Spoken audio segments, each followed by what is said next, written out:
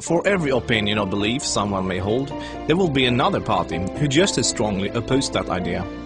Both sides usually claim to sit with the best arguments, the real facts, and the correct worldview, and ironically, both sides regard the other as being indoctrinated, blind to the obvious and outright stupid. Most people only expose themselves to information that matches their own worldview. It is uncomfortable to do otherwise. Still, we would like to give you some surprising information about Islam. We also urge you to look further than only mainstream media, and if you can find the time for it, read the Quran yourself. To get you started, we'd like to present you 3 things you probably did not know about Islam. 1. Islam has not been hijacked. That Islam has been hijacked is what non-Muslims naturally assume, because they assume all religions are the same. The reason non-Muslims are so easily confused is that most of us don't realize the difference between the Quran and every other religious book we are familiar with. The Christian Bible is a collection of writings from various authors, written sometimes hundreds of years apart, with parables, advice and dreams, all collected together into one book. Same with the Jewish Torah. Even those of us in the West, who are neither Christians nor Jews, are still familiar enough with these religions to know this much, and therefore we assume the same is true for the Quran. But the Quran is only one book written by one man in his own lifetime. It is meant to be taken literally, and it is not full of symbolism or vague analogies. It is mostly direct commands. Of course, the Quran contains contradictory statements, just like other religious books. But the Quran itself provides the reader with a way to know what to do with the contradictions. It's explained in the Quran that if you have 2 passages that contradict each other, the one written later supersedes the one written earlier. Most Westerners are unaware that the peaceful, tolerant passages were written early in Muhammad's prophetic career. According to the Quran, those passages have been abrogated by later, more violent and less tolerant passages. So, when most Westerners hear jihadists quoting violent passages from the Quran, and then peaceful Muslims quoting peaceful passages, they interpret that the way they would if someone was quoting the Bible or the Torah. They think to themselves, oh, there must be many different and contradictory passages, like there are in other religious books, so Muslims can pick and choose what they like and justify whatever actions they want to take. But the Quran is nothing like that. There is no picking and choosing. It says very explicitly and in no uncertain terms that a Muslim must not alter or ignore any part of its very clear and direct message, or they will burn in a fiery torment forever.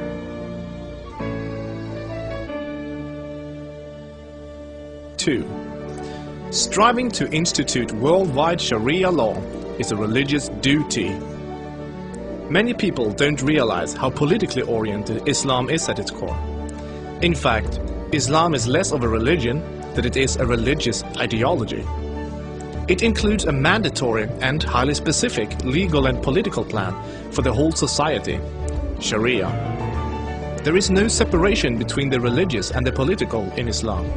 Rather, Islam and Sharia constitute a totalitarian means of ordering society at every level, including ritual worship, transactions and contracts, morals and manners, beliefs and punishments. In the Quran, Allah makes it clear that man-made governments, such as a democracy, and free speech, such as criticizing the Quran, are abominations and must be eliminated. The modern expression creeping Sharia is used to describe the slow, deliberate and methodical advance of Islamic law in non-Muslim countries. Official Sharia courts already operate in the UK, handling cases ranging from divorce and financial disputes to domestic violence. Attempts to introduce Sharia in the legal system in Germany, Sweden and other European countries are ongoing. While Sharia already has a foot in our door in the matter of minor disputes like inheritance and domestic violence, it should concern you that Sharia commands that drinkers and gamblers should be whipped, allows husbands to hit their wives, allows an injured plaintiff to exact legal revenge, literally an eye for an eye, commands that a thief must have a hand cut off, commands that homosexuals must be executed, orders unmarried fornicators to be whipped and adulterers to be stoned to death, orders death for both Muslim and non-Muslim critics of Muhammad, the Quran and even Sharia itself, orders apostates to be killed, commands offensive, aggressive and unjust jihad. As written in the Quran, Sharia is the law of Allah.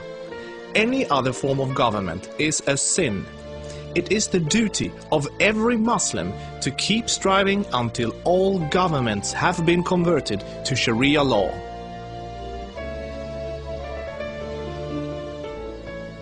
Three, Muslims are allowed to deceive non-Muslims if it helps Islam. For non-Muslims, this principle, called taqiyya, is another surprising concept of Islam. While most other religions speak highly of truthfulness, the Quran instructs Muslims to lie to non-Muslims about their beliefs and their political ambitions to protect and spread Islam. There are many examples of today's Islamic leaders saying one thing in English for the Western press and then saying something entirely different to their own followers in Arabic a few days later. Deceiving the enemy is always useful in war, and Islam is at war with the non-Islamic world until the whole world follows Sharia law. All non-Muslims living in non-Islamic states are therefore enemies. So deceiving Westerners is totally acceptable, even encouraged, if it can forward the goals of the spread of Islam. As a recent example, the Islamic American Relief Agency were seemingly raising money for orphans, but in fact giving the money to terrorists. They deceived good-hearted Western infidels into giving money to organizations that were actively killing Western infidels. Do the research yourself, this is not an isolated case. Islam as a religion of peace. Muslim organizations worldwide often declare that Islam is a religion of peace. But what does that really mean? It seems easy for a Muslim to quote a peaceful verse from the early parts of the Quran, while, by following the principle of taqiyya, neglecting to mention the fact that it has been officially abrogated by later, more violent verses. According to the Quran, the world will be at peace only when Islam and Sharia reign in every country, and never until then. This is why every Muslim can truthfully say that Islam is a religion of peace. If any of these points took you by surprise, then there is surely much more you still don't know. This subject will affect you in the near future, so take the chance to inform yourself now before it does.